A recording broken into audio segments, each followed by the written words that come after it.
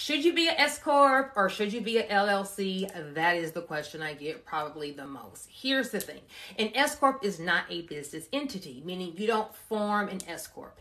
Either you're going to form an LLC or a C-Corp, and then you can choose to be taxed as an S-Corp. Well, what do you mean taxed as an S-Corp? Well, LLCs for tax purposes are taxed just like sole proprietors.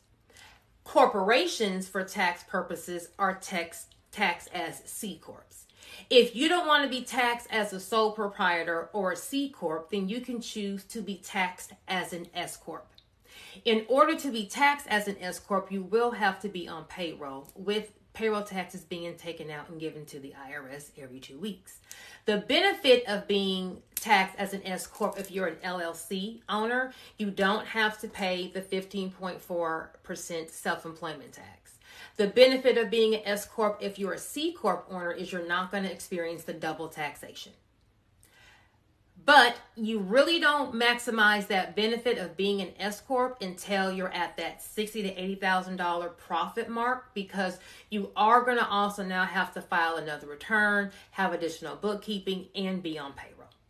If you're interested in knowing if an S-Corp is for you, check out my Structure Your Business Masterclass. See you at the bank.